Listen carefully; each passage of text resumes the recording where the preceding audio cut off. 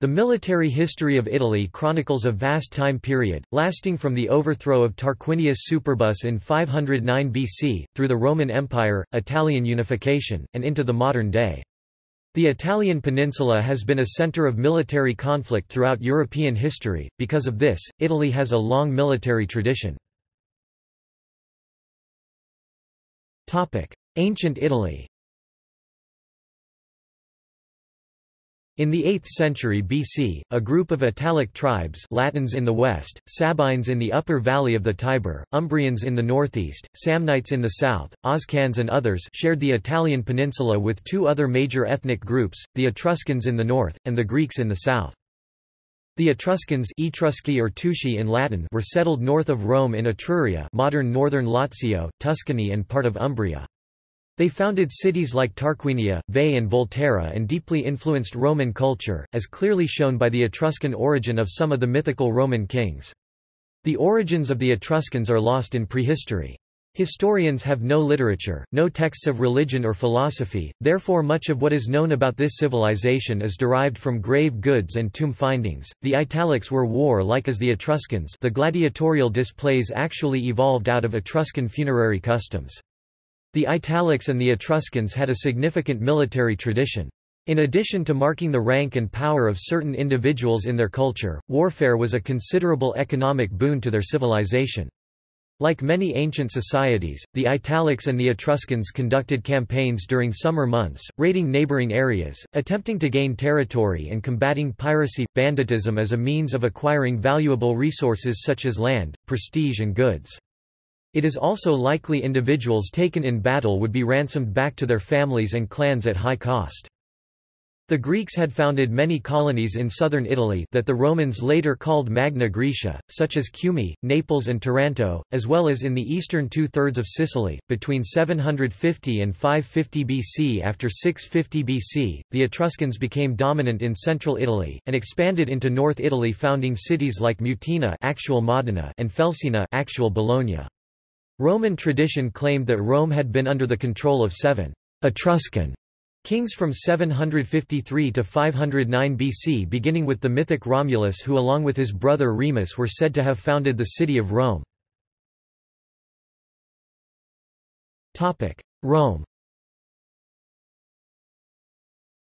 The early Roman army c. 500 BC was, like those of other contemporary city-states influenced by Greek civilization, a citizen militia which practiced hoplite tactics. It was small, the population of free males of military age was then about 9,000, and organized in 5 classes in parallel to the comitia centuriata, the body of citizens organized politically, with 3 providing hoplites and 2 providing light infantry.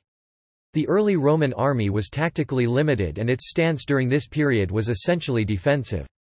By the 3rd century BC, the Romans abandoned the hoplite formation in favor of a more flexible system in which smaller groups of 120 or in some cases 60 men called maniples could maneuver more independently on the battlefield.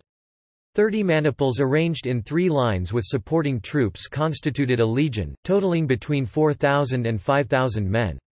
The early Republican legion consisted of 5 sections, each of which was equipped differently and had different places in formation: the 3 lines of manipular heavy infantry hastati, principes and triarii, a force of light infantry velites, and the cavalry equites. With the new organization came a new orientation toward the offensive and a much more aggressive posture toward adjoining city-states. At nominal full strength, an early Republican legion would have included 3,600 to 4,800 heavy infantry, several hundred light infantry and several hundred cavalrymen, for a total of 4,000 to 5,000 men. Legions were often significantly understrength from recruitment failures or following periods of active service due to accidents, battle casualties, disease and desertion. During the Civil War, Pompey's legions in the east were at full strength because recently recruited, while Caesar's legions were in many cases well below nominal strength after long active service in Gaul. This pattern also held true for auxiliary forces. Until the late Republican period, the typical legionary was a property-owning citizen farmer from a rural area, an adzidius, who served for particular, often annual, campaigns, and who supplied his own equipment and, in the case of equites, his own mount.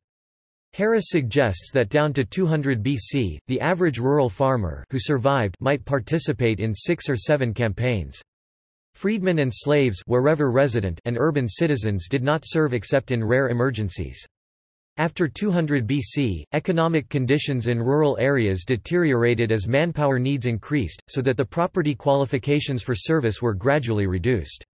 Beginning with Gaius Marius in 107 BC, citizens without property and some urban-dwelling citizens proletary were enlisted and provided with equipment, although most legionaries continued to come from rural areas.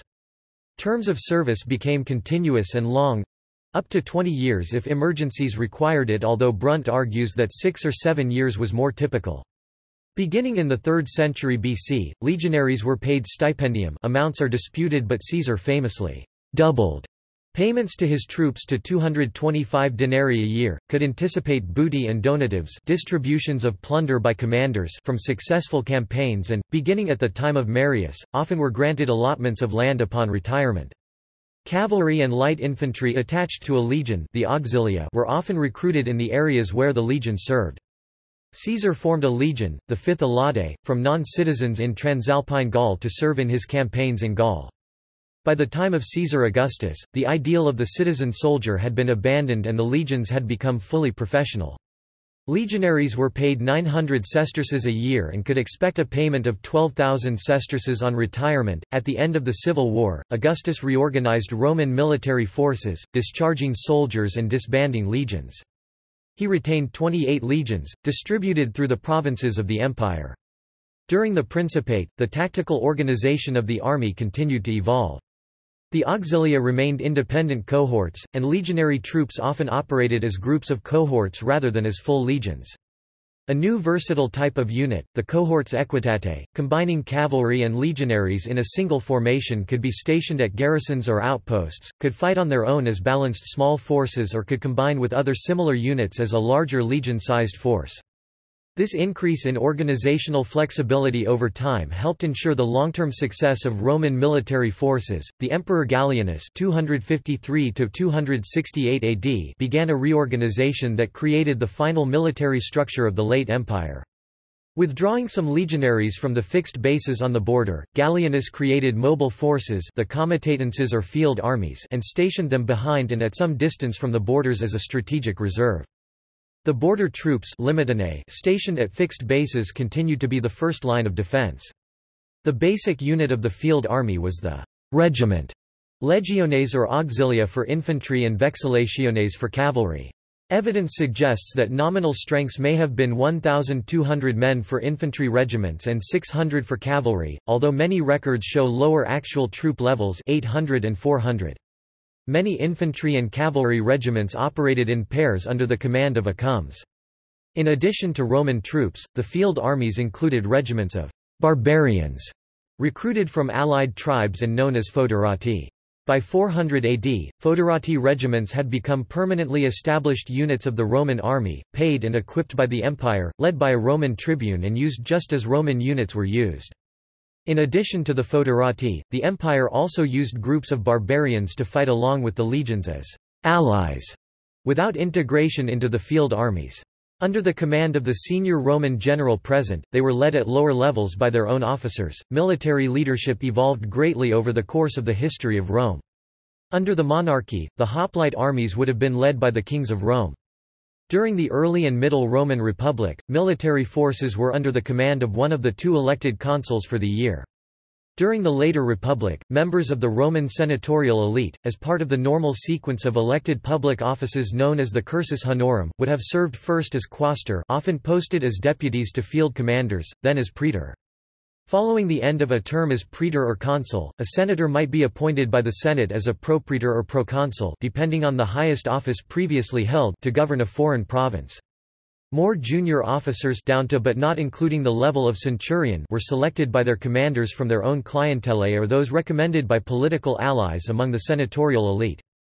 Under Augustus, whose most important political priority was to place the military under a permanent and unitary command, the emperor was the legal commander of each legion but exercised that command through a legatus legate he appointed from the senatorial elite.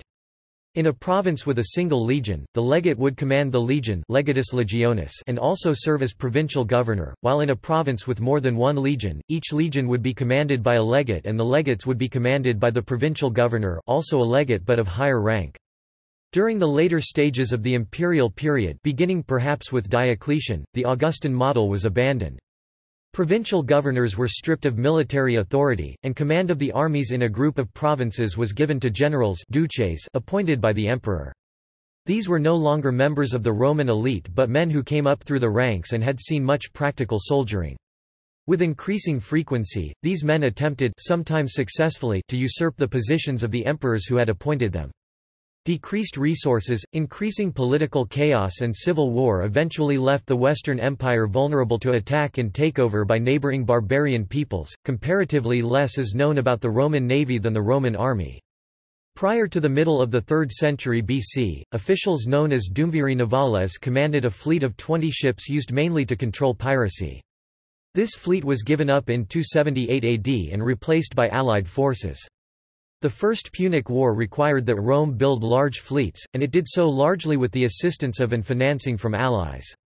This reliance on allies continued to the end of the Roman Republic. The Quinquereme was the main warship on both sides of the Punic Wars and remained the mainstay of Roman naval forces until replaced by the time of Caesar Augustus by lighter and more maneuverable vessels.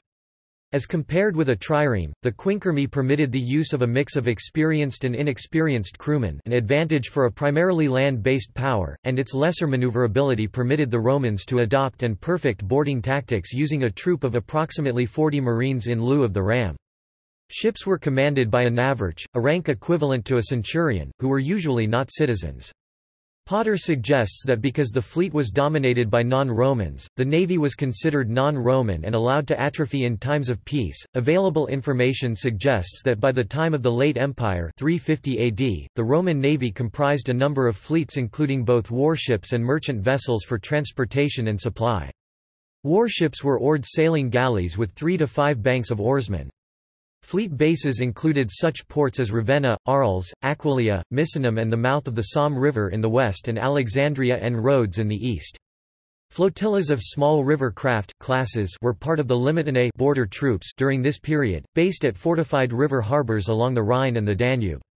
The fact that prominent generals commanded both armies and fleets suggests that naval forces were treated as auxiliaries to the army and not as an independent service.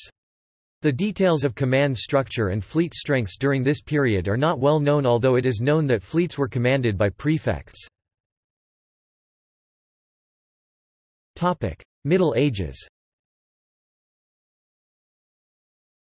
Throughout the Middle Ages, from the collapse of a central Roman government in the late 5th century to the Italian Wars of the Renaissance, Italy was constantly divided between opposing factions fighting for control. At the time of the deposition of Romulus Augustulus 476, the Heruli Confederation governed Italy, but it was displaced by the Ostrogoths, who fought a long war with the Byzantine army in Italy, the Gothic War. The Byzantine came out of the war victorious only to find Italy invaded by a new wave of barbarians led by the Lombards. The Lombards diminished Byzantine territory to the Exarchate of Ravenna, the Duchy of Rome, the Duchy of Naples, and the far south of Apulia and Calabria. They established a kingdom centered on Pavia in the north. During the interregnum called the Rule of the Dukes 574–584, the Dukes of the Lombards invaded Burgundy, but were repulsed by the Merovingian king Guntram, who in turn invaded Italy and took the region of Savoy. The Lombards were forced to elect a new king to organize their defense. For the next 2 centuries, the Byzantine power in the peninsula was reduced by the Lombard kings, the greatest of which was Liutprand, until it consisted of little more than the tips of the Italian toe and heel, Rome and its environs being practically independent under the popes and the Neapolitan coast under its dukes. In 774, Charlemagne of the Franks invaded and conquered the Lombard kingdom. In the south of the peninsula, the Duchy of Benevento remained independent of Frankish dominion, however. During the period of Carolingian strength, Charlemagne's descendants governed the north of Italy in relative peace, except for the brief period of the rebellion of Bernard and the constant raids from the Slavs to the east and the Saracens to the south. Pirates harassed the Adriatic and Ligurian coasts and the islands of Corsica and Sardinia. The south was very different, as the Lombards were at the height of their power there. Warfare between Lombard and Greek, especially the Greek city-states of the Tyrrhenian, was endemic. The Greek cities fell out of the orbit of Constantinople and Byzantine possessions shrank to their smallest mark as the Lombards and the Saracens increased their predations. In 831, the Arabs conquered Palermo and in 902 they conquered Taormina, ending the conquest of Sicily. They likewise established their presence on the peninsula, especially on the Garigliano and in Bari. The story of the incessant conflicts of the states of the Mezzogiorno is chaotic until the arrival of the Normans in the early 11th century 1016. Under their leadership, the Jews of the south found themselves eventually united, the Arabs expelled, and the whole Mezzogiorno subjugated to the Hauteville dynasty of kings of Sicily 1130. The second half of the Middle Ages in Italy was marked by frequent conflict between the Holy Roman Empire and the papacy, the latter eventually emerging victorious in that it ultimately prevented political unification of northern Italy under imperial rule. Imperial invasions were led by more or less all medieval emperors, the most notable episodes being the end of the investiture controversy by the pilgrimage of Henry IV, Holy Roman Emperor at Canossa in 1077 and the no less than 5 major invasions staged by Frederick Barbarossa against the Lombard League, culminating in the sack of Milan in 1162, after which every building in the city was demolished, except the churches. The lasting conflict led to the emergence of the Guelph and the Ghibelline parties in northern Italy, supporting respectively the Pope and the independent cities and the Emperor, though siding with a party was often dictated by other political considerations. More or less each city has belonged to both parties. In May 1176, the Lombard League, led by a revived Milan, defeated the Emperor Frederick Barbarossa at Legnano. The victory of the Guelph party meant the end of imperial overlordship over northern Italy, and the formation of city-states such as Florence, Venice, Milan, Genoa or Siena. While Venice was turning to the seas, supporting, and acquiring large loot from, the 1204 Fourth Crusade sack of Constantinople, the other city-states were struggling for control of mainland, Florence being the rising power of the time, annexation of Pisa in 1406.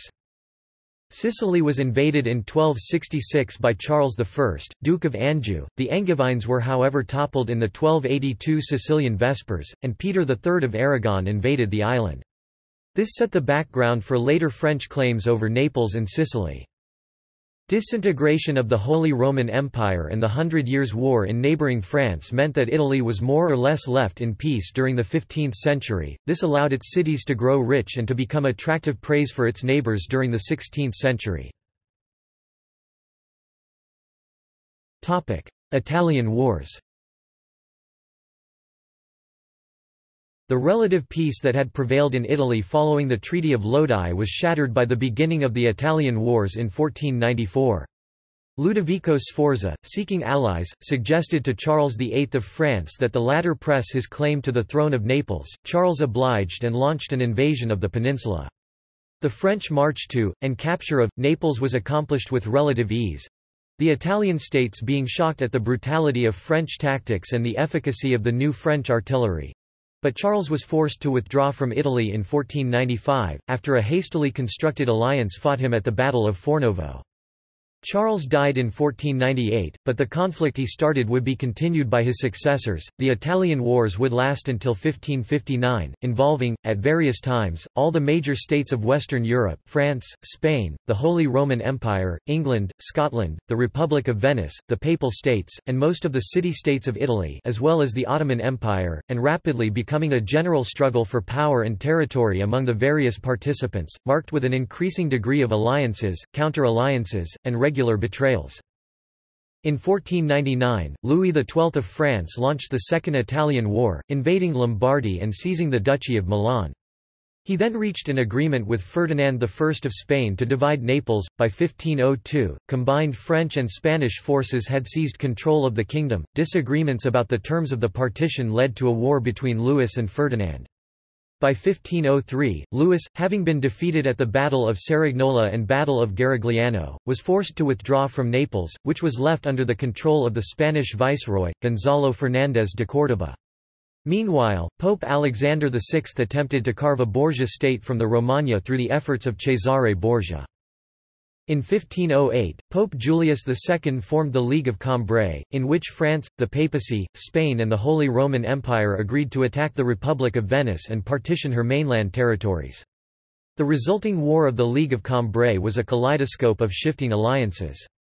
The French defeated the Venetian army at the Battle of Agnadello, capturing extensive territories, but Julius, now regarding France as a greater threat, left the League and allied himself with Venice. After a year of fighting over the Romagna, he proclaimed a Holy League against the French. This rapidly grew to include England, Spain, and the Holy Roman Empire.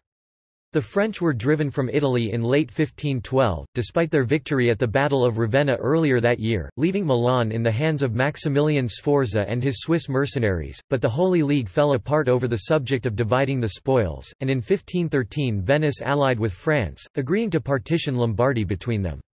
The French invasion of Milan in 1513 was defeated at the Battle of Novara, which was followed by a series of defeats for the French alliance, but Francis I of France defeated the Swiss at the Battle of Marignano in 1515, and the treaties of Noyon and Brussels left France and Venice in control of northern Italy. The election of Charles of Spain as Holy Roman Emperor in 1519 led to a collapse of relations between France and the Habsburgs, which resulted in the Italian War of 1521, in which France and Venice were pitted against England, the papacy, and Charles's Habsburg possessions.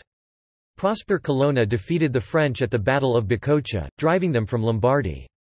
A series of abortive invasions of France by the Allies and of Italy by the French continued until 1524, when Francis personally led a French army into Lombardy, only to be defeated and captured at the Battle of Pavia. Imprisoned in Madrid, Francis was forced to agree to extensive concessions. Released in 1526, Francis repudiated the terms of the agreement, allied himself with Venice, the papacy, Milan, and England, and launched the War of the League of Cognac.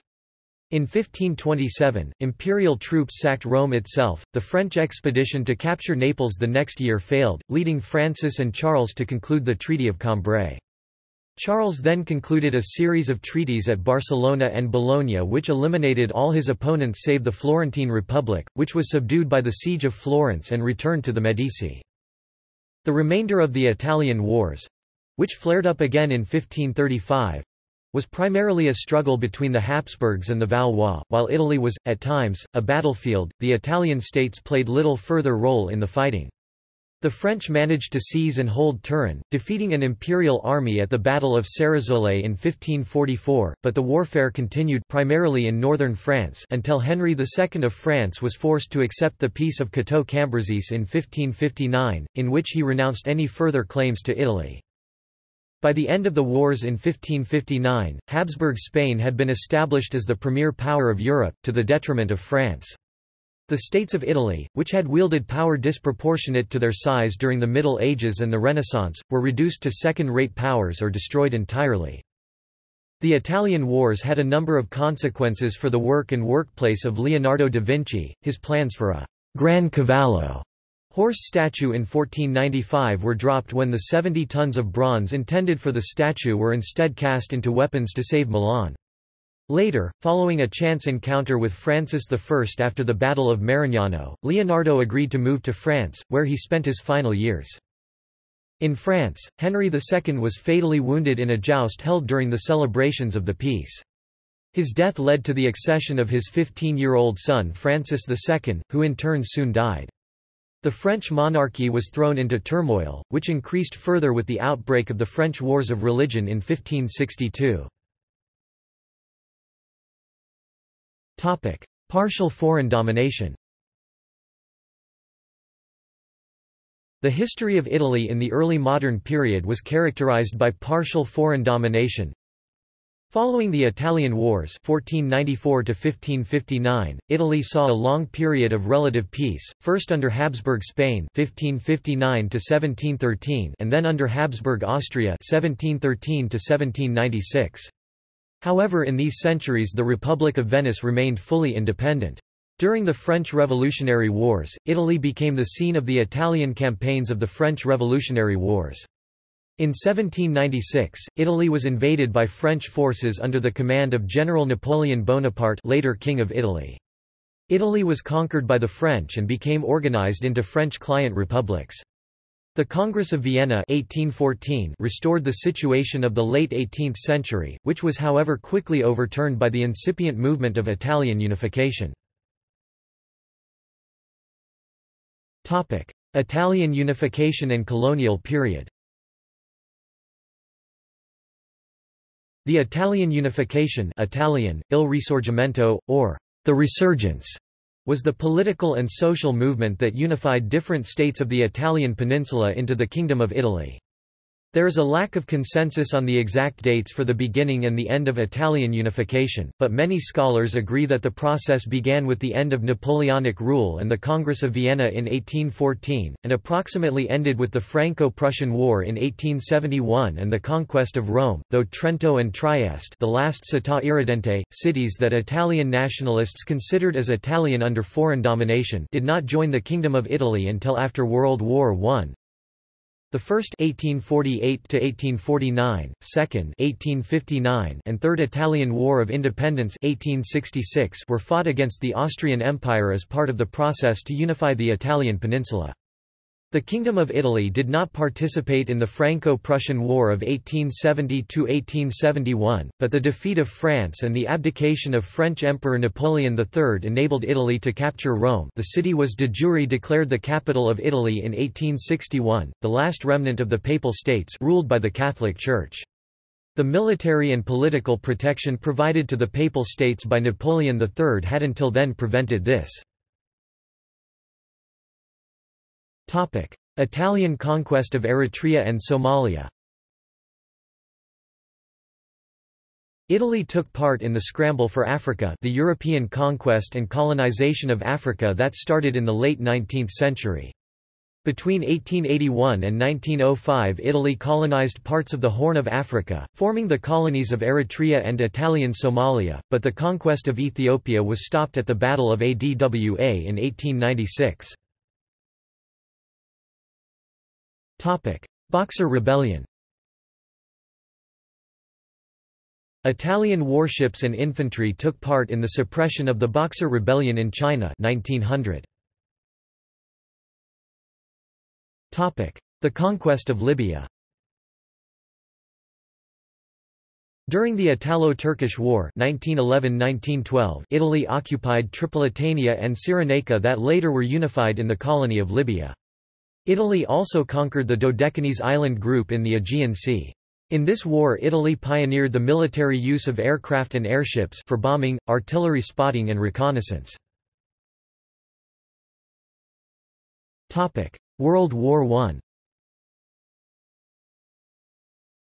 In spite of its official status as member of the Triple Alliance together with Germany and Austria-Hungary, in the years before the outbreak of the conflict the Italian government had enhanced its diplomatic efforts towards United Kingdom and France.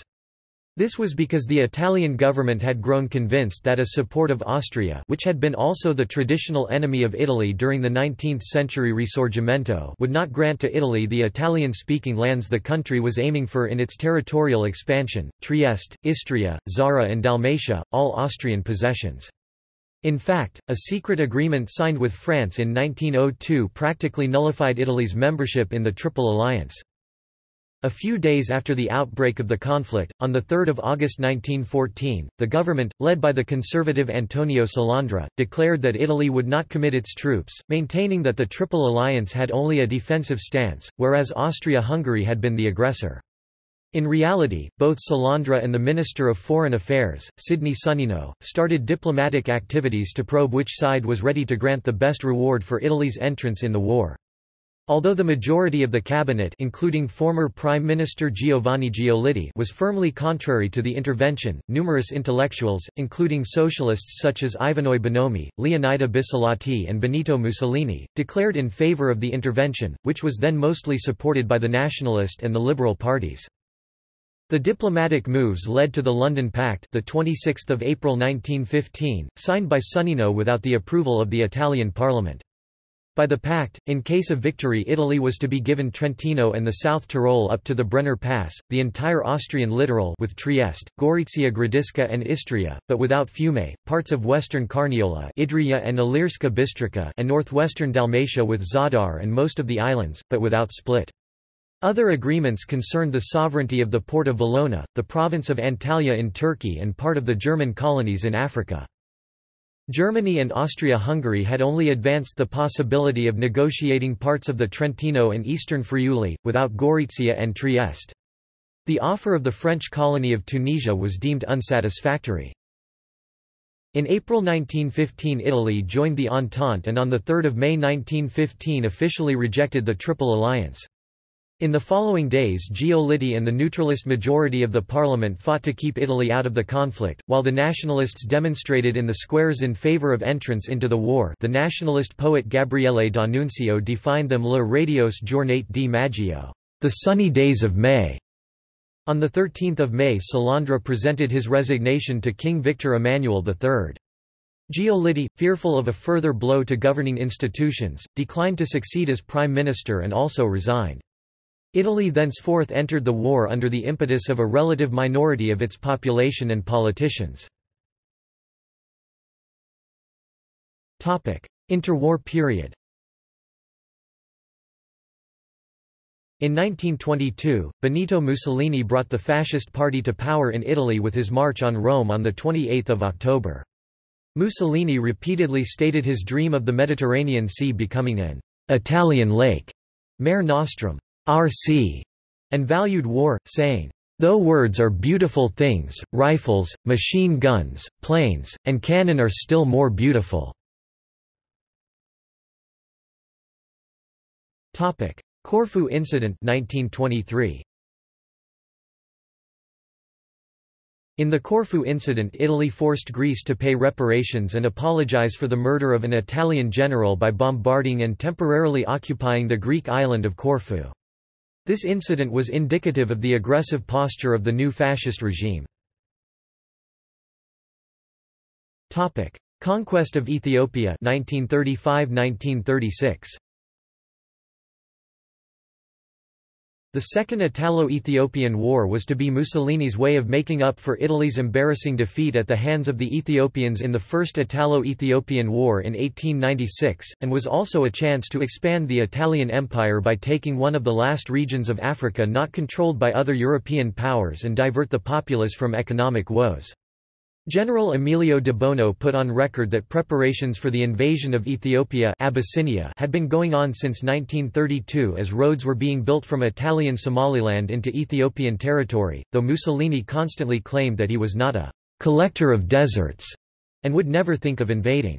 Ethiopians protested this build-up to war, which eventually led up to a border clash at Walwal. Mussolini called this clash «unprovoked aggression» by Ethiopia, and Italian forces invaded on 3 October 1935, led by de Bono.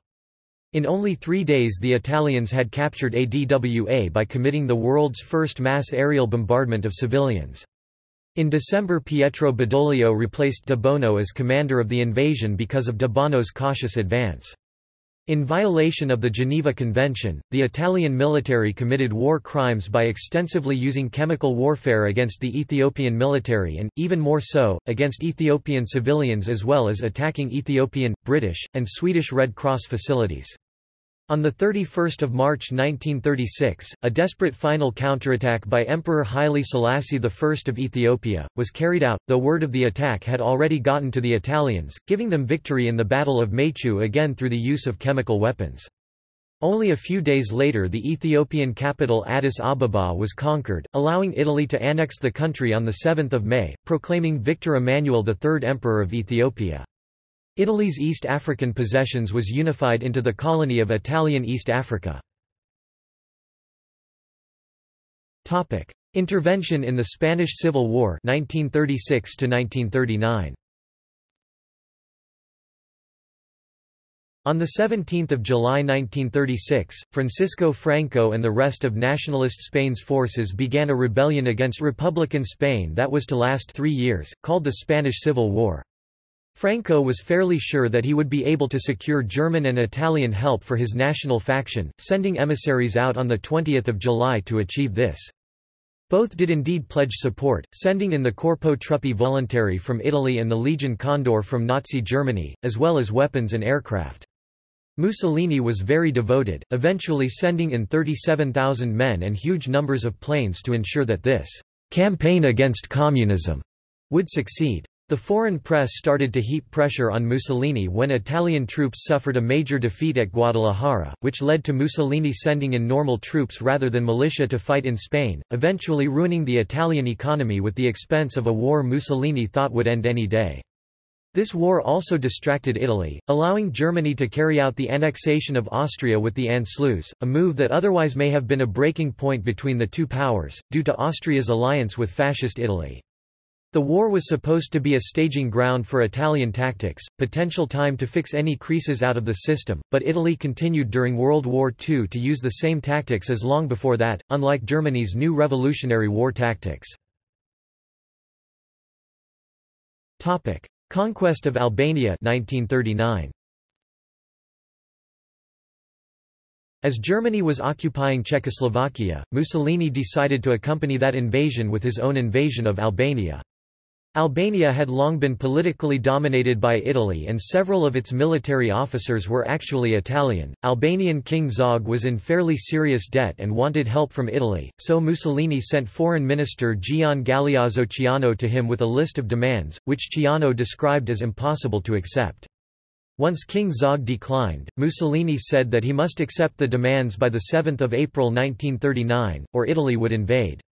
The invaders had already disembarked to invade before that time. General Alfredo Gazzoni led 2 Bersaglieri divisions with a battalion of tanks in the invasion, where resistance was minor, though various organizational problems in the Italian military showed themselves. King Zog fled the country to Greece, was granted asylum in Athens and eventually got to London. On 12 April, the Albanian parliament voted to unite their country with Italy, giving Victor Emmanuel III the Albanian crown. Pact of Steel.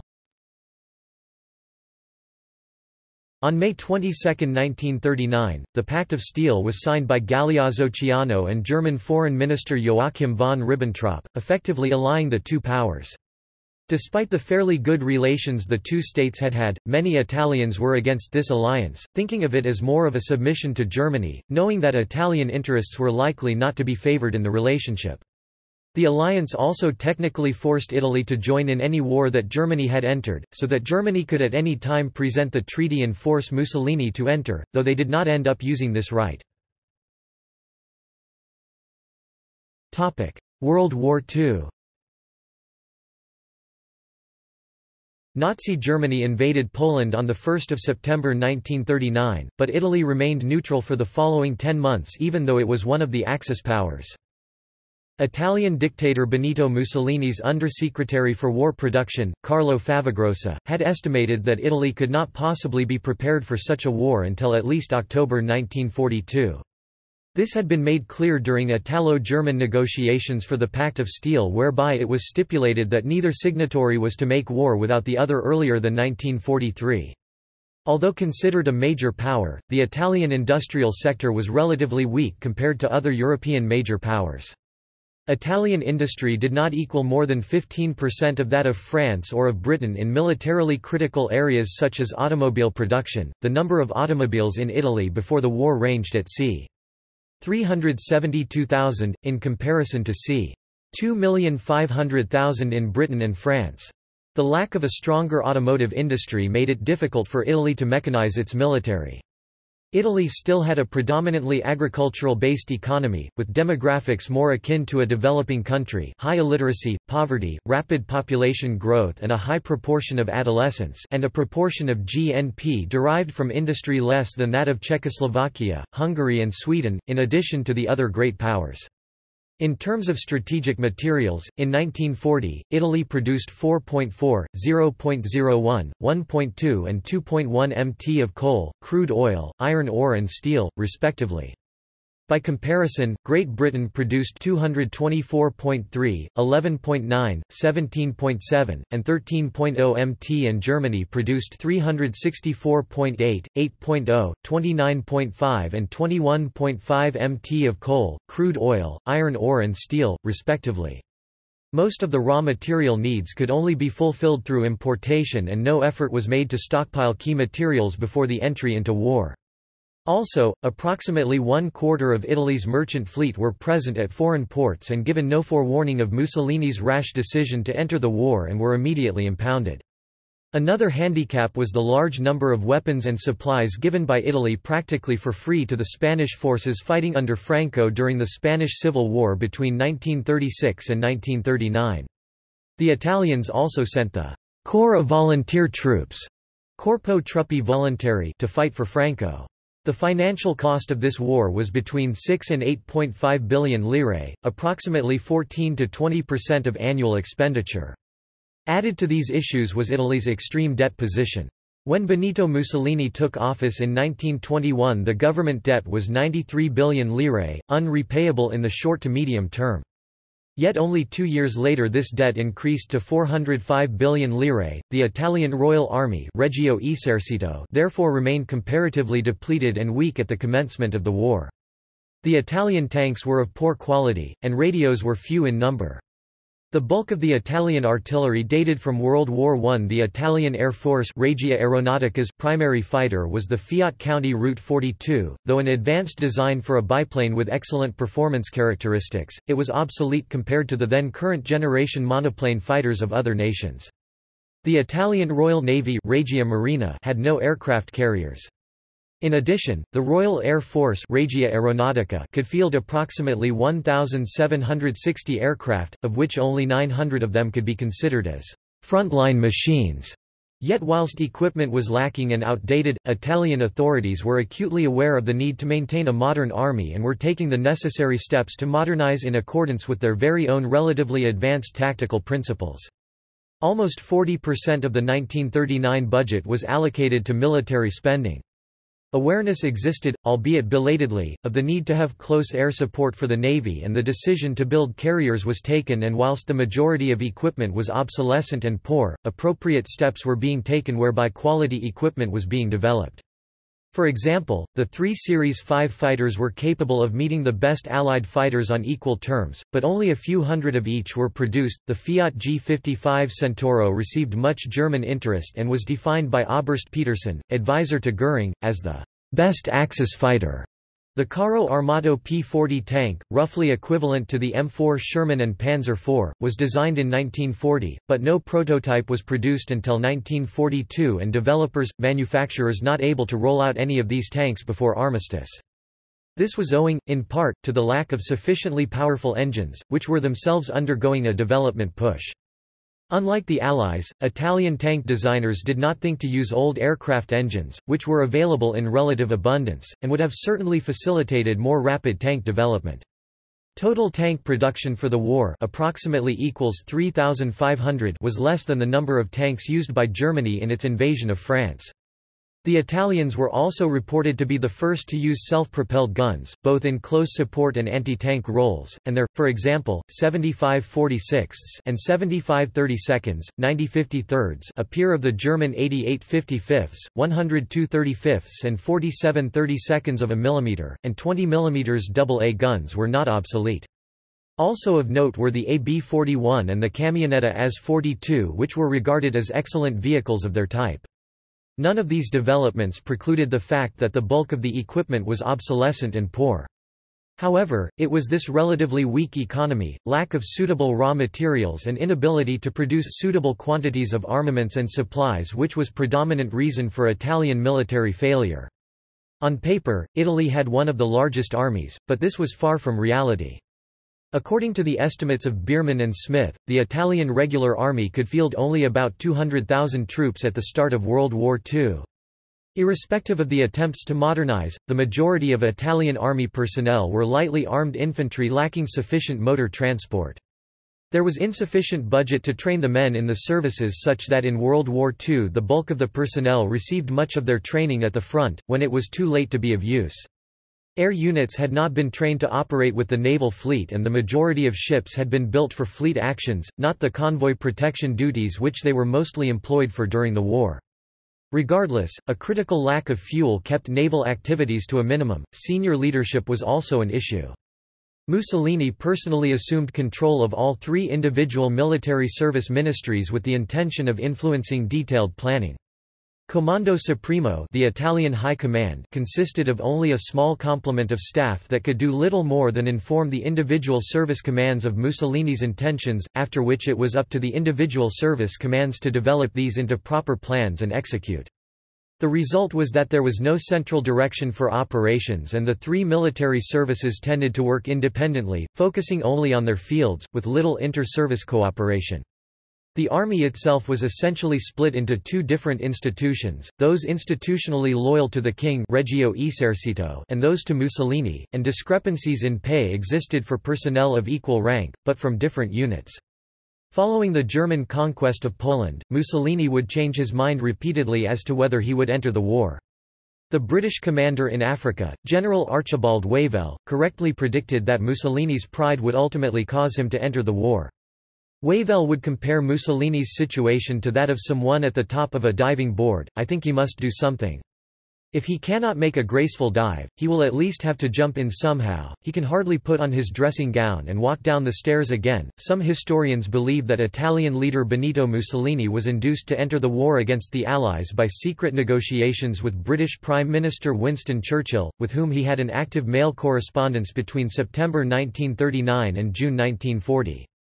The journalist Luciano Garibaldi wrote that, "In those letters which disappeared at Lake Como in 1945, Churchill may have extorted Mussolini to enter the war to mitigate Hitler's demands and dissuade him from continuing hostilities against Great Britain as France was inexorably moving toward defeat. In light of this, Mussolini could urge Hitler turn against the USSR, the common enemy of both Churchill and Mussolini." Initially, the entry into the war was clearly political opportunism, which led to a lack of consistency in planning, with principal objectives and enemies being changed with little regard for the consequences. Mussolini was well aware of the military and material deficiencies but thought the war would be over soon and did not expect to do much fighting. This led to confusion amongst ordinary Italians and soldiers who had little idea of what they were fighting for and, hence, had little conviction and saw little justification for it. As the war progressed and one disaster followed another, Comando Supremo were forced to take more serious steps in their planning. France. As the war looked increasingly bad for the Allies, with the impending German conquest of Belgium, the Netherlands, and France, Mussolini could no longer hold himself back and declared war on the Allies on 10 June 1940. To Mussolini it seemed that the war was already nearly over, and he wanted to make sure that Italy at least got a position at the peace tables at the end and obtained such lands as Corsica, Nice, and more North African territory. The Italian offensive against France did not actually begin until 10 days after the declaration of war, and Italian troops fighting against a numerically inferior French force, which was however well entrenched in the Alpine line, were very slow to capture territory, while Germany had already taken hold of Paris. By 25 June, the armistice with France had already been arranged, though Italian troops made only insignificant progress into French territory, advancing a few kilometers and suffering exceedingly heavy casualties. Africa. Mussolini's entry into the war was at least bad news for the United Kingdom, as the Regia Marina would now oppose them in Mediterranean waters. Italian armies in Libya and East Africa could also potentially have knocked British troops completely out of Egypt, having 500,000 men in Africa compared to the United Kingdom's 50,000. However, British troops took the initiative in Africa while Italy was still having trouble pacifying Ethiopia, and General Wavell kept up a constantly moving front of raids on Italian positions that proved to be successful. On 14 June a successful surprise attack was made on Fort Capuzzo by the British, though it was not meant as a permanent gain as the British were using far more mobile tactics at the time. By mid-September, casualty listings indicate that Italy had lost 3,000 troops where the United Kingdom had only lost slightly over 490, despite Italy's land numbers and air superiority at the time. On 13 September 1940, Italy began a very slow advance eastward into Egypt. The Italians advanced with 6 divisions. After 3 days, they stopped and set up a chain of fortified camps near Sidi Barrani. However, the chain of camps were too far apart from one another. This allowed Wavell make a crippling blow to the Italian forces around Sidi Barrani right at the start of what was to become Operation Compass. Richard O'Connor led the initial attack against the Italian camps. O'Connor moved between the camps and around to the Italian rear. This greatly surprised the Italians, and the British were able to immediately capture 4,000 prisoners. This attack alone could have effectively annihilated the Italian army in North Africa. But the British commanders did not foresee such a large victory. Instead, the initial attack was thought of as a large-scale raid. For this reason, no infantry division was available to press home the British opportunity at Sidi Barrani. So the remaining Italian troops managed to escape safely to Bardia. However, Bardia was captured by the British within 3 weeks. The Italian campaign in East Africa was initially more successful, as the Italians captured British Somaliland and small parts of Sudan and Kenya, but lack of fuel and resources then forced them to abandon any further intent of advance and take up a defensive posture against an expected counterattack. This counterattack came from 2 Indian divisions from Sudan, 3 divisions from Kenya and an amphibious attack from Aden, in cooperation with Ethiopian Arbegnok rebels. The Allied forces captured Somalia in February, Eritrea in March to April after the decisive Battle of Keren, and Addis Ababa, capital of Ethiopia, in April. The Duke of Aosta, viceroy of Italian East Africa, surrendered at Amba Alagi in May. Forces in Italian East Africa were somewhat cut short by the Regia Aeronautica's forced presence in the Battle of Britain at the time, leaving only 150 planes in Ethiopia, as well by the impossibility of receiving supplies from Italy. Some Italian garrisons, such as Gondar and Kulkwalbur, held out till November 1941, and a small number of Italians waged a guerrilla war for some more time, some continuing till 1943. Campaigning in North Africa then fell to Erwin Rommel over any Italian generals, as many panzer units came into the theatre from Germany as the Afrika Korps. However, the bulk of the Axis army in North Africa was still Italian. Rommel was at first very successful, reaching the Egyptian border again in less than a fortnight as he caught Wavell off guard. Another British offensive was crushed, and Rommel made his way to El Alamein. This made Mussolini believe the end was near, as he flew to Africa, planning to enter the capital of Egypt triumphantly, only to wait 3 weeks, then fly back to Rome. Field Marshal Montgomery won at El Alamein in October 1942 for the British. This victory coincided with Operation Torch, America's landing in French North Africa, and the Battle of Stalingrad's outcome, destroying Axis morale. After the final loss of Libya in January 1943, Italian and German forces fought the Tunisian campaign and finally surrendered on 13 May 1943. Greece.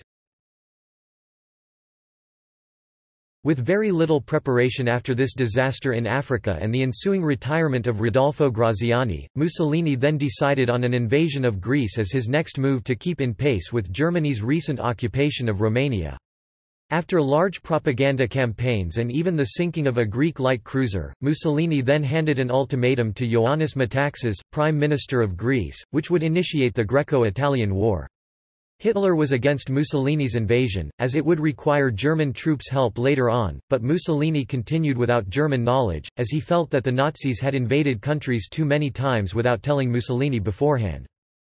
Mussolini was very unsure of what date to invade, as he changed his mind many times, even 5 times in one segment of 15 minutes. Eventually he decided on 28 October, the anniversary of the March on Rome, though staff headquarters was not aware until they heard the date on London radio.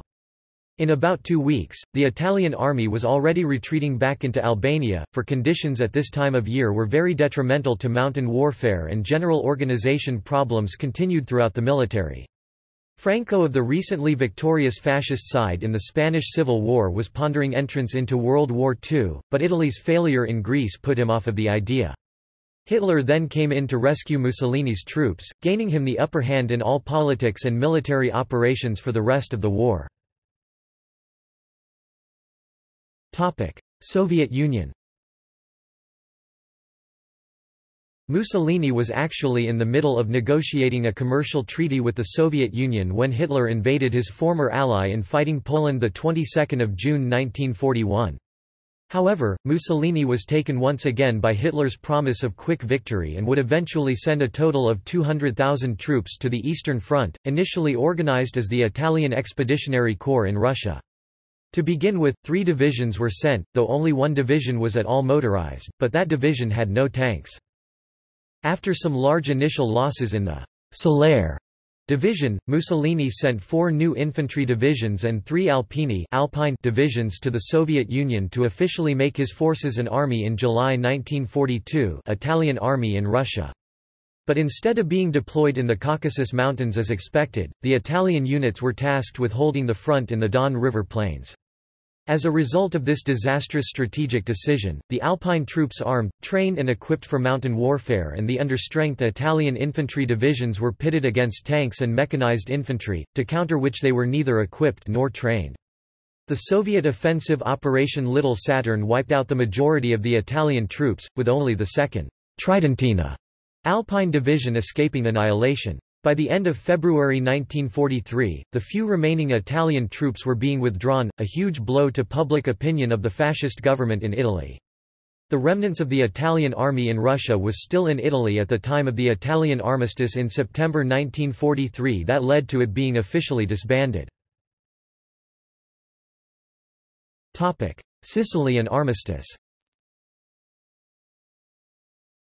On 10 July 1943, a combined force of American and British Commonwealth troops invaded Sicily in Operation Husky. German generals again took the lead in the defense and, although they lost the island, they succeeded in ferrying large numbers of German and Italian forces safely off Sicily to the Italian mainland. With the loss of Sicily, popular support for the war diminished in Italy. On 25 July 1943, the Grand Council of Fascism ousted Italian dictator Benito Mussolini and a new Italian government, led by General Pietro Badoglio and King Victor Emmanuel III, took over in Italy. Although the new government declared that Italy would go on fighting with the Axis, it immediately began secret negotiations with the Allies to end the fighting and to come over to the Allied side. On 3 September, a secret armistice was signed with the Allies at Fairfield Camp in Sicily. The armistice was announced to the public on 8 September. By then, the Allies were on the Italian mainland, landing unopposed because of the armistice. The Germans were aware that the Italy might defect from the Axis and strengthened their forces in Italy in preparation during the time of Italy's secret negotiations with the Allies. In the event, the Italian armed forces were given unclear instructions on how to treat their former German allies. Resistance was therefore slight as the Germans moved in and disarmed the Italians and took control of the northern part of Italy. The exception to this was the navy that received orders to steam out of reach of the Germans. Therefore, few Italian ships fell into German hands. The captured Italian soldiers were given the choice of imprisonment or to keep fighting for Germany. A minority chose to fight with the Germans.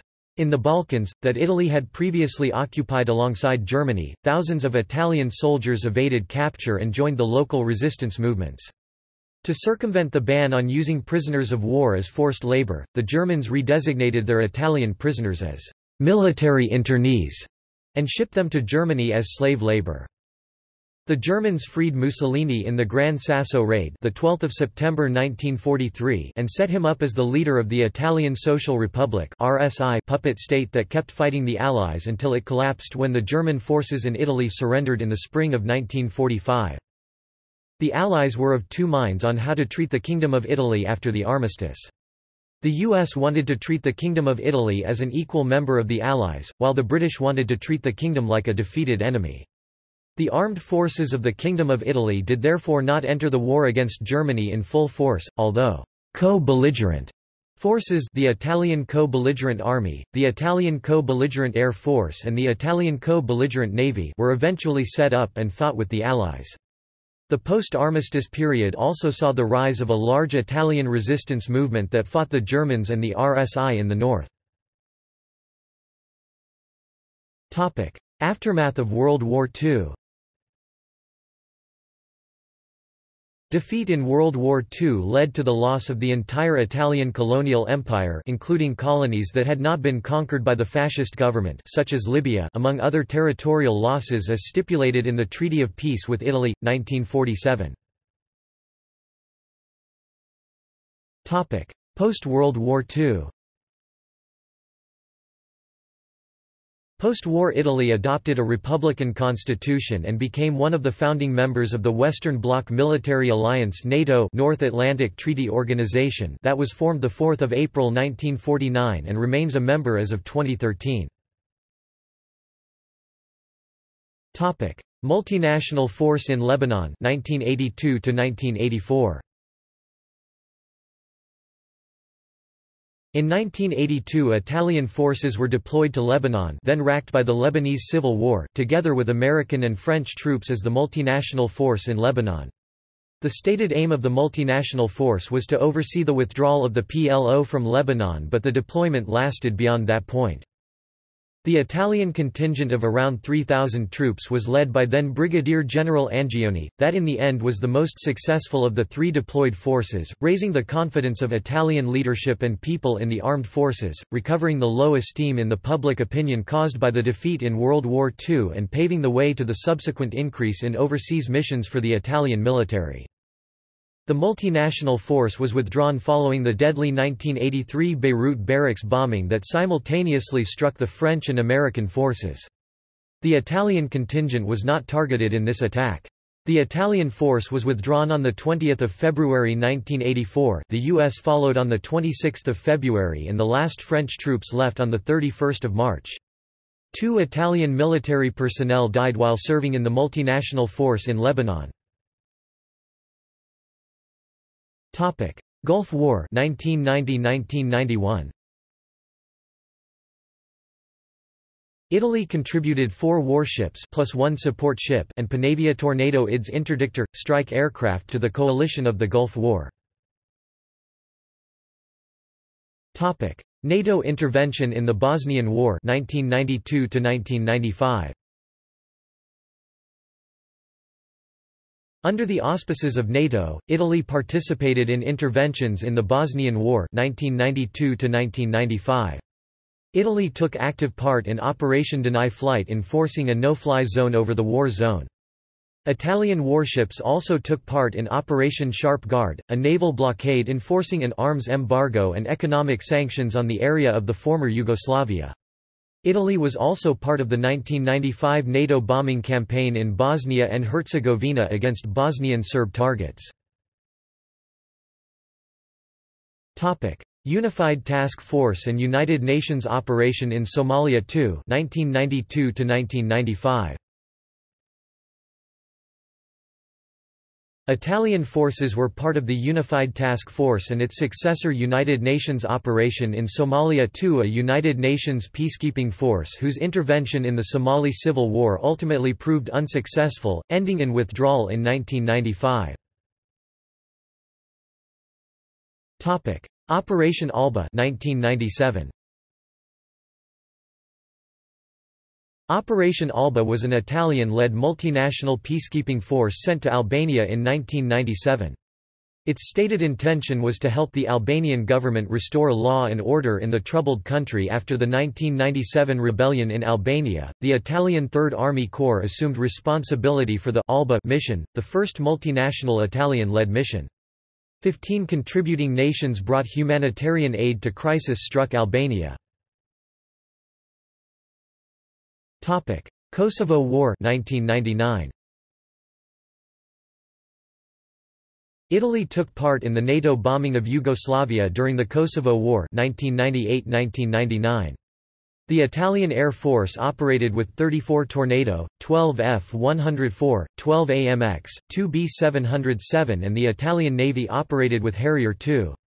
The Italian Navy also contributed a naval task force that included the aircraft carrier Giuseppe Garibaldi, a frigate Maestrale, and a submarine Soro class, that operated with other NATO ships in the Adriatic Sea. Italian troops are part of the Kosovo Force, a NATO-led peacekeeping force that deployed to Kosovo after the end of the war in 1999. War in Afghanistan 2001–present. As part of Operation Enduring Freedom, launched by the United States in response to the September 11 attacks, Italy contributed to the international operation in Afghanistan. Italian forces are part of the ISAF, the NATO-led force in Afghanistan, and has had a provincial reconstruction team in the country. Italy initially sent 411 troops, based on 1 infantry company from the 2nd Alpini Regiment tasked to protect the ISAF HQ, 1 engineer company, 1 NBC platoon, 1 logistic unit, as well as liaison and staff elements integrated into the operation chain of command.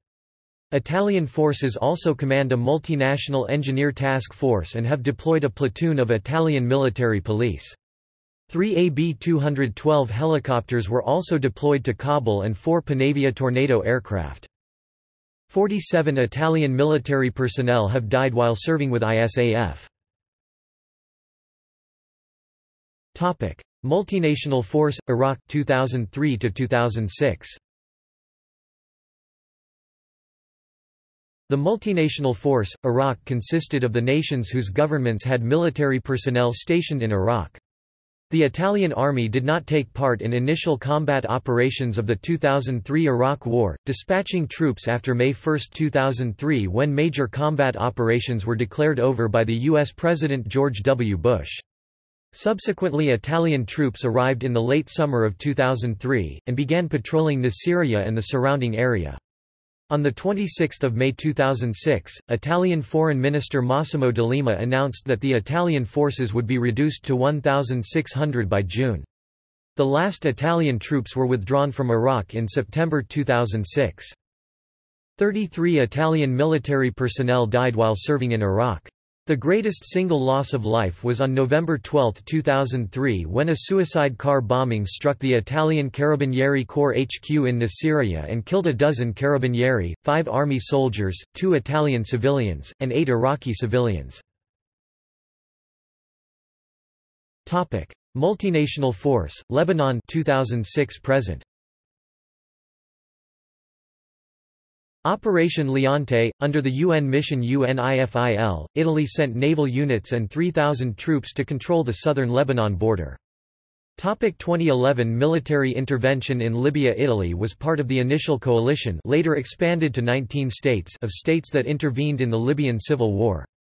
Deployments to Niger. In December 2017, Prime Minister Paolo Gentiloni announced that 470 Italian soldiers would be deployed to Niger in an effort to mitigate the European migrant crisis. Notes. References. Arfeoli, Maurizio. The Black Bands of Giovanni, Infantry and Diplomacy During the Italian Wars 1526–1528. Pisa, Pisa University Press, Edizioni Plus, 2005. ISBN 88-8492-231-3. Baumgardner, Frederick J. Louis XII. New York, St. Martin's Press, 1994. ISBN 0-312-12072-9. Beals, Derek and Eugenio Biagini. The Risorgimento and the Unification of Italy. 2nd edition. London, Longman, 2002. ISBN 0-582-36958-4. Black, Jeremy. Dynasty Forged by Fire, MHQ, The Quarterly Journal of Military History 18, No. 3 Spring 2006, 34–43. ISSN 1040-5992. Blockmans, Vim. Emperor Charles V, 1500–1558. Translated by Isola van den Hoven Vardon. New York, Oxford University Press, 2002. ISBN 0-340-73110-9. Guicciardini, Francesco. The History of Italy. Translated by Sidney Alexander. Princeton, Princeton University Press, 1984. ISBN 0-691-00800-0. Hackett, Francis. Francis I. Garden City, New York, Doubleday, Doran & Co., 1937. Hall, Bert. Weapons and Warfare in Renaissance Europe, Gunpowder, Technology, and Tactics. Baltimore, Johns Hopkins University Press, 1997. ISBN 0-8018-5531-4. Hart, B. H. Liddell. History of the Second World War. New York, G. P. Putnam's Sons, 1970. Kurtzer, David. Prisoner of the Vatican. Boston, Houghton Mifflin Company, 2004. Constam, Angus. Pavia 1525, The Climax of the Italian Wars. Oxford, Osprey Publishing, 1996. ISBN 1-85532-504-7. Norwich, John Julius. A History of Venice. New York, Vintage Books, 1989. ISBN 0-679-72197-5. Oman, Charles. A History of the Art of War in the 16th Century. London, Methuen & Co., 1937. Phillips, Charles and Alan Axelrod. Encyclopedia of Wars, 3 vols. New York, Facts on File, 2005. ISBN 0-8160-2851-6. Smith, Dennis Mack. Italy, A Modern History. Ann Arbor, The University of Michigan Press, 1959.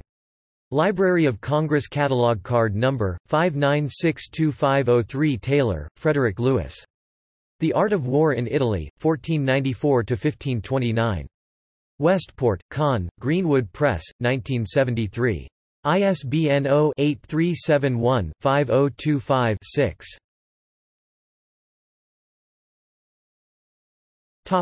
External links.